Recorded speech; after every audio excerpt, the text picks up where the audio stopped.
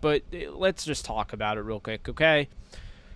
You could say, okay, why did they keep Bryce Perkins? Why are you keeping 3 quarterbacks? It's really hard. You could have kept Kaiser or somebody. Here's why they kept Bryce Perkins. One, the guy can help you. First off, he's got versatility that is just beyond versatility, right? He ran a 4.5 at his pro day.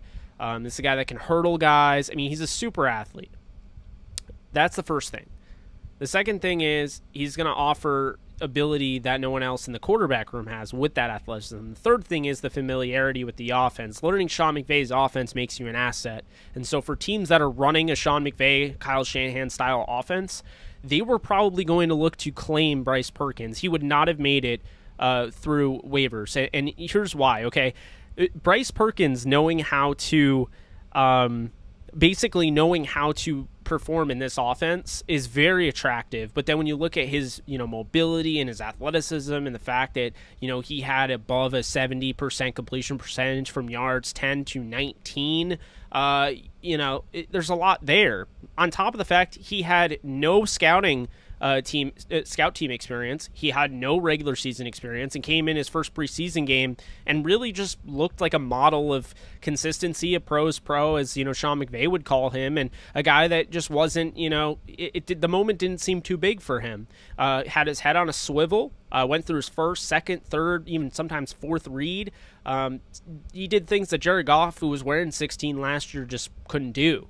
So you look at that, you look at the Falcons losing A.J. McCarron for the year, and, of course, keep in mind, when you're talking about Arthur Smith, he's kind of part of that, in my opinion anyway. I'd say he's part of that, LaFleur coaching tree, and so because of that, LaFleur is an descendant of Sean McVay, and Kyle Shanahan runs that same type of offense. So Arthur Smith running that same type of offense and losing his backup quarterback sure made them a prime candidate to pick up Bryce Perkins, and for people saying, well, Josh Rosen made the team, well, Josh Rosen might have gotten cut if they were able to claim Perkins, so I don't think that's out of the realm of possibility.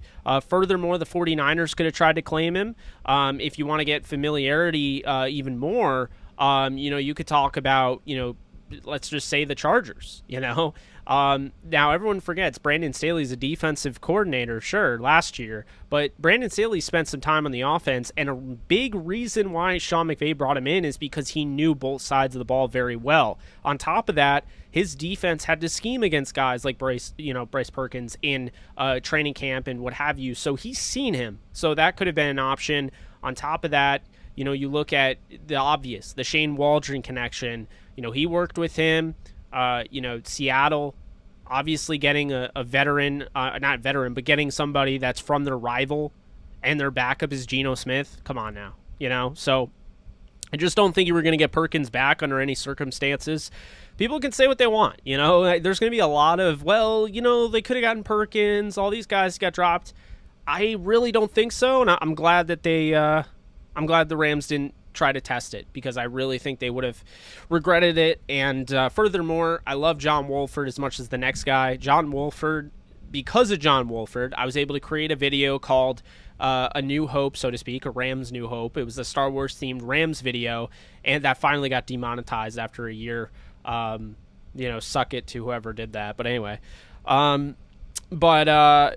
John Wolford, so to speak, like that video blew up, and that's really what took my channel to the next level. So I love Wolford. Okay, I have nothing against Wolford, but let's just call it like it is. His second game, we can talk about how dirty of a hit it was, and it was dirty in my opinion, but John Wolford got hurt in his second game. If John Wolford got hurt in his second game, Stafford got hurt early on in camp with the thumb. I'm not saying that Stafford's injury prone, but to not have a third guy would seem irresponsible, would it not? And so for me to have a third guy that knows your offense, knows a complicated offense, an important offense, and, can work off script, that's the thing that allowed Wolford to be successful in Week 17 against the Cardinals. That game could have been brutal. He threw an interception on his first play, a pick six, right? Favre did that too, by the way. But anyway, he threw a pick six on his first play, and he responded, and here's why he responded, and here's how he responded. Because he was able to work off script. things didn't work. So what do? You use what God gave you, right? Your God-given talent. And we know John Wolford can move around, and he can manipulate the pocket the way Jared Goff can't. And so because of that, it allowed him to gain confidence, allowed him to extend the play, and he was able to get comfortable, and then all of a sudden he got into a rhythm, and he looked really good, making these very confident beeline throws to Van Jefferson, or the beautiful throw down the sideline to Cam Akers. That's the type of stuff I'm talking about. I mean, Gerald Everett dropped a touchdown in the end zone, but we won't go there. My point is that that's what Perkins would have to be. Being a third quarterback does not mean he's never going to see the field. He's actually one of the best third quarterbacks in the league, if not the best QB3. Essentially, you're getting a guy that ran a 4.5, who could be a Taysom Hill type of role if you wanted to dress him in every game. He could literally play that role. But furthermore, he comes in, he shows you against a first-team defense on the road, Von Miller running at him. He's a capable quarterback, still making his first, second, and third read. And furthermore, he shows you, late in games, Perkins magic. I mean, look at the last game he played against the Raiders. They would have won that game. I mean, he brought them back. Bobby Evans, he gets totally pushed down by a third or fourth teamer. Perkins is running for his life on like 4th and 4, 4th and 5, and he runs out. The pocket collapses.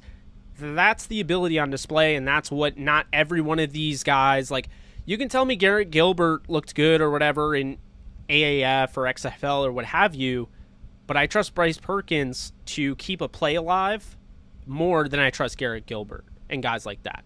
So that's why I love this. It makes a lot of sense, and they were not going to get Perkins back. So the idea that, well, they didn't need to keep Perkins because they lost Kaiser, no.